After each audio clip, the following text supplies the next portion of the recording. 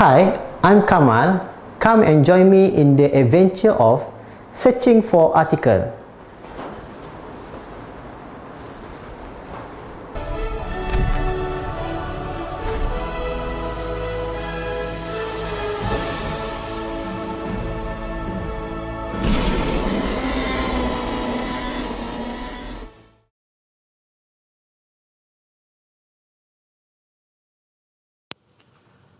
Okay, now we're going to see how do you want to search for article through discovery.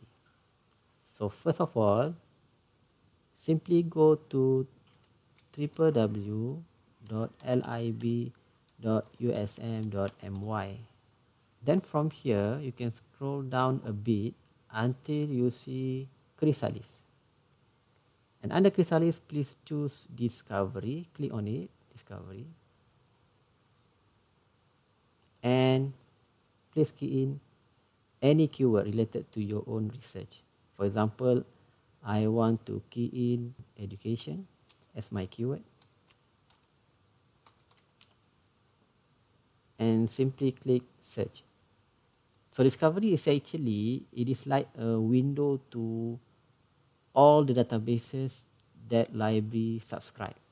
So once we get the result like this, of course, if you use a general keyword like myself, you're going to get so many results and almost impossible for you to download, scroll one by one or download them all. So what you need to do is, in order to find the most relevant article to yourself, you need to fully utilize the refine function on the left hand side of the page, as you can see here. So let me show you a few examples on how you can use this function. First of all, the most important one, if you use discovery, you need to bear in mind about this one, limit to. So by default, they're going to put under available in library collection. So now, you better untick this one, because now you are focusing on searching for article in our databases. Then you tick full text, limit to full text, so that they're going to refine the result only with full text. So easy for you later on to download them. Okay, other than that, you may also see the publication date refine function here. So you can choose the period of time that you want to download. For example, instead of putting it like this, maybe you just want to focus yourself to download the article from 3 years back or 5 years back, depending on your field. For example, I want to focus the result starting from 2015 to 2019.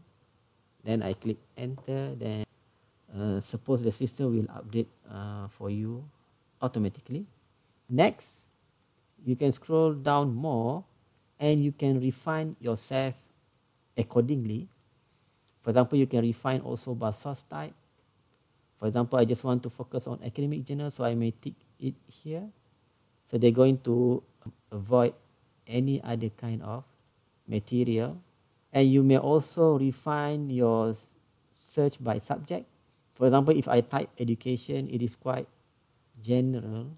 So if you want to relate it to another subject, or maybe some of the subject might be related to the cross-disciplinary kind of research, so you can simply choose the subject from here. If it does not appear in here, so you can click show more in order to see all the subject related to it.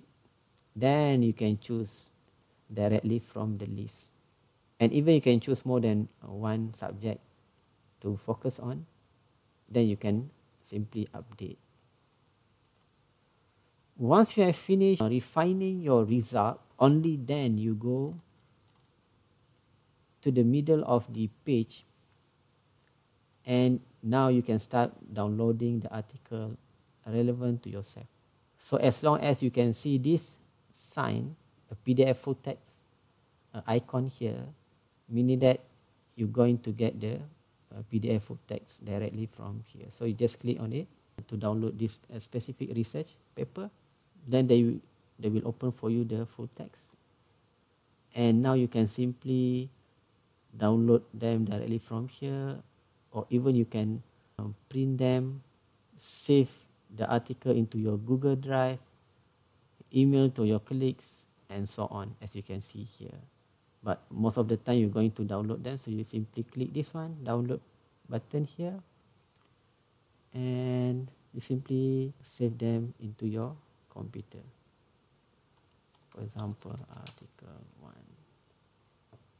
Then choose then you click save.